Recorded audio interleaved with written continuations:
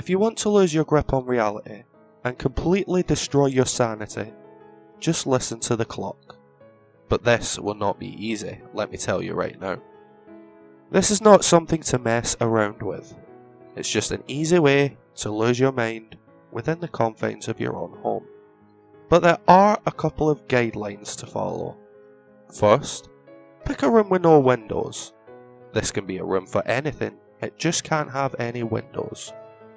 Second, you can start at any time of the day, even if you wish to start at night, for the process will take exactly 24 hours to complete. Third, cancel all appointments you have for the day. Turn off your phone if you have to, for there can't be any distractions for you to focus on. Fourth, make sure it's a calm and quiet day outside, not windy or stormy. Lastly, to start the process, you must go inside the room that you picked and put down a clock. The clock must make the distinct tick-tock sound with every second passing. Turn off the lights and light a candle. That candle will be your only source of light. Once you have done all that, I honestly want you to ask yourself one question. Do I really want to do this? If your answer is yes, then may God have mercy on you.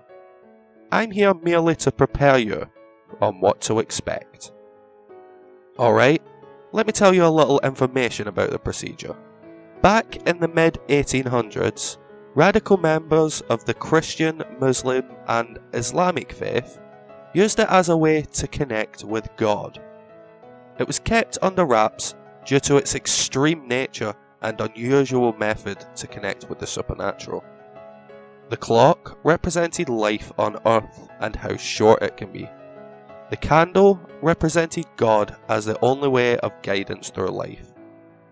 Most often than not, each person that went through the procedure would lose their minds within a day, and due to their insane actions would kill themselves from what they have claimed to see. But if you were one of the lucky ones, you can keep your sanity. Like me. Okay? Now here's what to expect. The first 3 hours are the least eventful, mainly because nothing really happens. But use these hours to prepare yourself. These hours are the only ones that you can use to choose to leave the procedure. In the 4th hour, you will not be able to escape by any means. The lock on your door will lock by itself, and you will have no way to move it. In the 5th hour, you will start to sweat profusely, and will start having feelings of anxiety. You will start looking behind you many times, and every time there will be nothing there. In the 6th hour, you will start hearing noises. Not noises from the house or from outside, but thuds and thumps throughout the hour in 10-minute intervals, with each noise getting louder. In the 7th hour, you will pass out and dream, but this will be the only pleasant hour throughout the process. You will dream about the best moments of your life, every accomplishment, wonderful memory, and friend you made will appear before you. It will be the best dream you ever had in your life. Even events from the future can appear. At the beginning of the 8th hour, you shall wake up, but when you do, you will feel an extreme sense of elation and comfort, similar of the effects of smoking marijuana. Now, for some, this could be considered another pleasant hour, but what comes after will be the start of your suffering. In the 9th hour, you will, in a sense, go from one drug to another. Your feelings of elation will change to that of extreme adrenaline and energy, similar to the effects of any stimulant drug. But a warning, you must try your hardest to keep yourself under control. You're unpredictable. There's no telling what you will do in this state. In the 10th hour, hopefully, you will have minimum injuries from the last hour.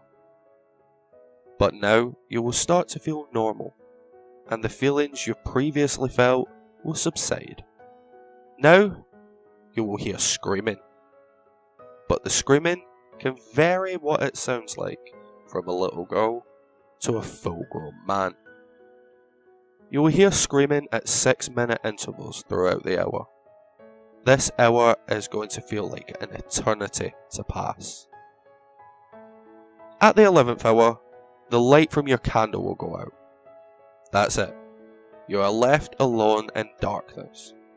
You are free to think to yourself, most likely regretting the decision you have made. At the 12th hour, the light from the candle will reappear, but do not worry, this is another hour of silence, but mentally prepare yourself for what you are about to experience next. In the 13th hour, you shall pass out, much like you did in the 7th hour, but don't expect happy memories. In this dream, you shall experience every painful moment, suffering and unpleasant thing that's ever happened in your life all over again. Even suffering in the future, including your own death. This will be the worst dream you will ever have in your life. At the 14th hour, you will wake up. This is another hour of silence, but the silence will be broken by your own sobbing. Your tears shall continue until the hour is over. In the 15th hour, this is putting it bluntly, this is when things get weird. You will talk to someone. He's not visible, but he's there. He doesn't have a name, but I'm giving him one. He's your guardian angel, but you can call him Watcher or Protector. But for me, I call him Asshole. This may seem funny, but trust me, it suits him. The first thing he will say to you is, ask me anything, and I shall give you an answer. You can ask him about things in your life, what will happen in the future, and why events occurred when they did.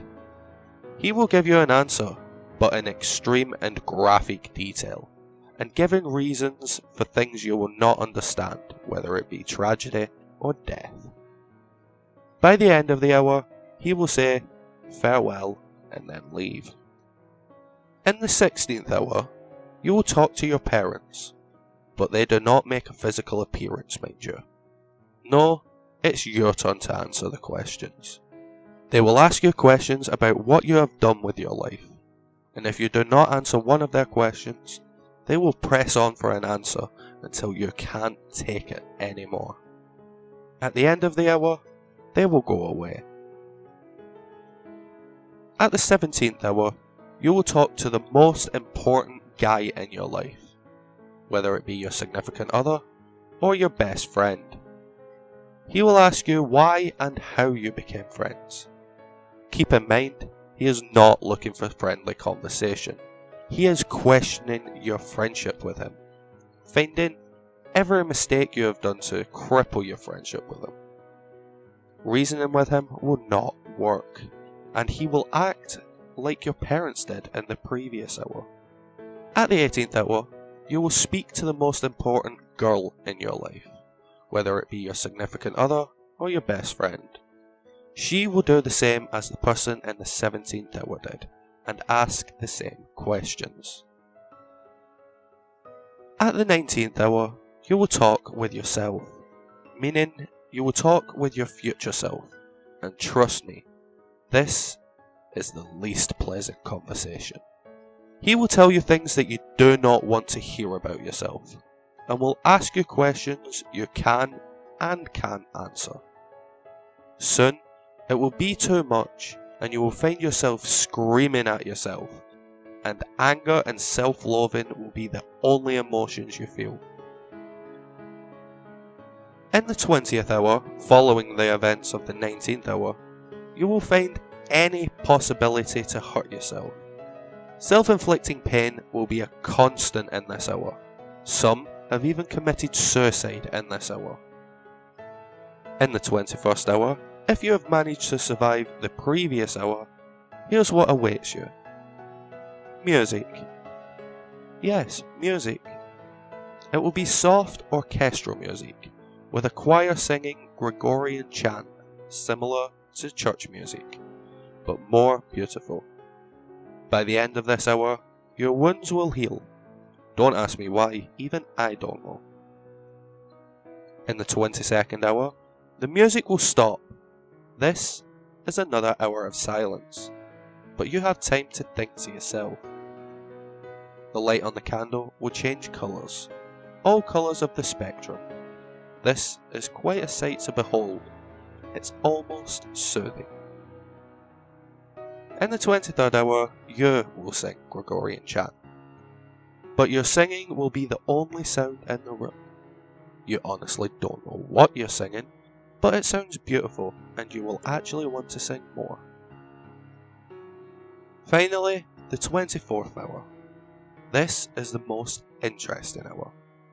Rumour says that you talk to God himself, but here is how it goes. You are pinned to the floor by some unknown force, and someone or something asks you a question at 10-minute intervals. Questions like, are you happy? Or, would you like to change? You must answer. You will feel the need to. The questionnaire sounds like a man, but at the same time, sounds like an animal. Almost like the roar of a lion.